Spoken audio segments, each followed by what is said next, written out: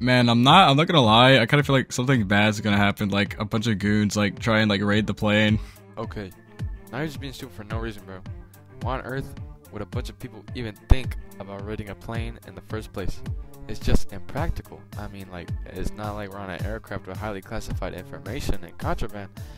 There's just no reason for an invasion to even take place. We're raiding this plane.